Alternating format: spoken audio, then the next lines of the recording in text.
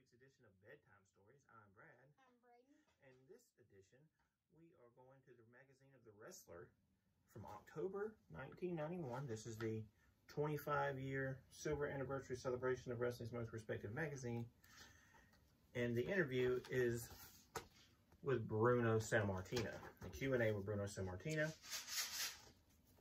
So here we go. Each month, the wrestler will present a question and answer form with an important figure in the wrestling world. It is your chance to meet wrestling's biggest stars as they answer the questions uppermost in the fans' minds. So here we go.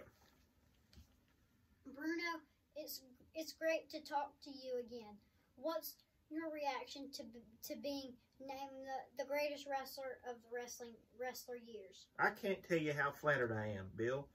To be ranked with Dory Funk Jr., Vern Gagne, and the others is really quite an honor. 1963 was the year that turned your life around. You beat Buddy Rogers for the WWF title.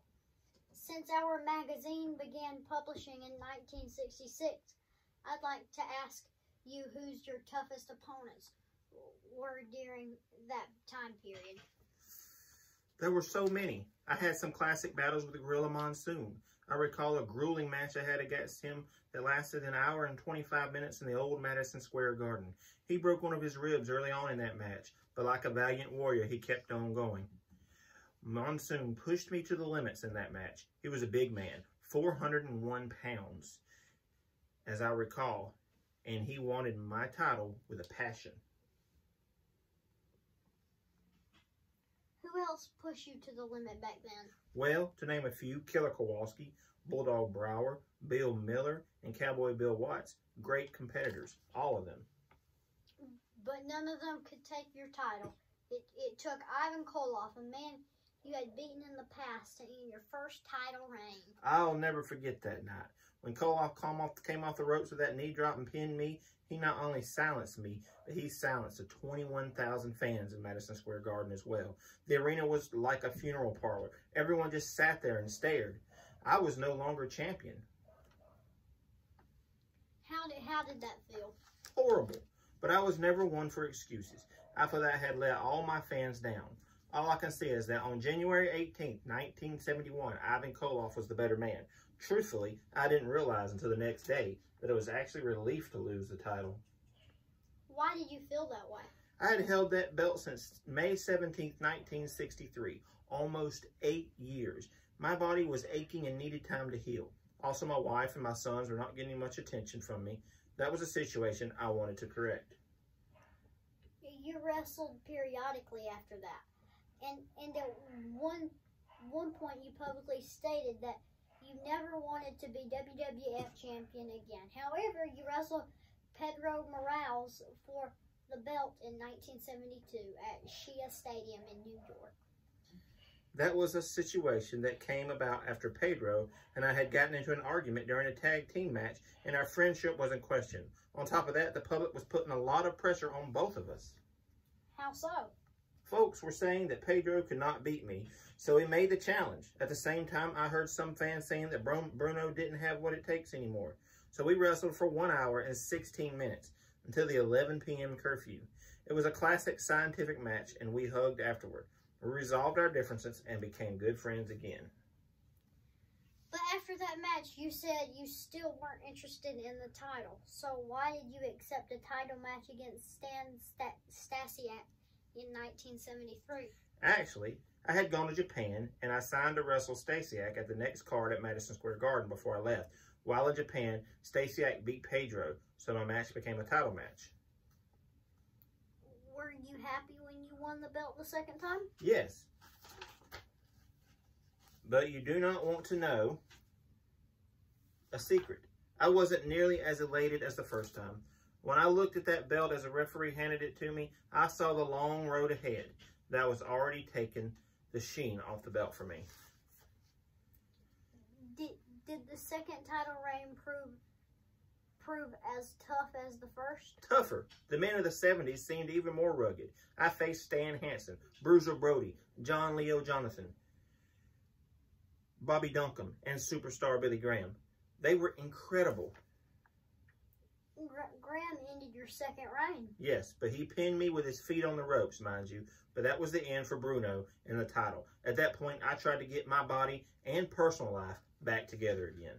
Any regrets about the title years? Really, there's only one. I always wanted to wrestle the NWA or AWA champions and unify the belts. So there would have been only one world champion. Other than then how can there be regrets? I believe I was a respected champion and a good role model. I was part of an era in wrestling that I don't think we'll ever see again. That's very sad. What has changed? Wrestlers of today are a different breed. They mostly rely on sheer power to compete. Most of the wrestlers of my era were much more versatile than today's wrestling. I could adapt to any style my opponents brought to the ring. If he was an aerial grappler, I adapted to him. If he was a powerhouse, I could change my style. Most wrestlers today can't do that. They are not schooled the way my generation of wrestler was. How would Bruno Sammartino in his prime fare against current WWF World Champion Hulk Hogan? Don't make me laugh. My feeling is that Hogan is more show than he is a wrestler. I really don't think I would have much trouble beating Hogan. Let's just leave it at that. What about Ric Flair? Flair could have given me some trouble. He's very smart, and he can be a fine technical wrestler when he wants to be. Flair is one of the few stars today I can honestly call a wrestler. Who are some of the others? Rick Steamboat is a fine wrestler. Larry Zbyszko, well, yeah. Larry, despite all that he's gone on between us, is one of the all-time best. I'd also add Bret Hart to that list. His father, Stu Hart, truly brought the greatness out in that kid. I'm also impressed with Steve Williams and the Steiner brothers. What about your son, David Sammartino? No, I won't forget about him. David is in his prime now. He is sleek, his body looks great, and performs well for him. If David can work his way into a major federation, I predict big things for him. You seem Dissatisfied. dissatisfied with sport today. Where do you think wrestling is headed? I wish it were headed backward. I really don't like the way wrestling is today. There's too much show today. Every wrestler has a gimmick. You know what I mean? In my day, you didn't come to the ring with a snake or a bird or have to be surrounded by celebrities. Sure, some guys wore masks. We had cage matches. But in my day, wrestling was more pure. People came to see what the marquee advertised, wrestling. I am actually embarrassed by some of the ridiculous things I see today. You've been quite vocal in airing your gripes in recent years. Well, why not? People come up to me and ask me about some of this garbage today, and I don't know what to say to them. I worked very hard in my years to put some respectability in wrestling. Many of the promoters today have gone out of their way to erase any trace of that. I can just hope and pray that someday the public will tire of all this glitz and demand that the promoters bring back to good wrestling. Get rid of all the showmanship that some people think is necessary to draw crowds. In your estimation, what does draw crowds? Wrestling. Quality wrestling. I had 211 main events at Madison Square Garden, the two gardens, and I had 187 sellouts in all.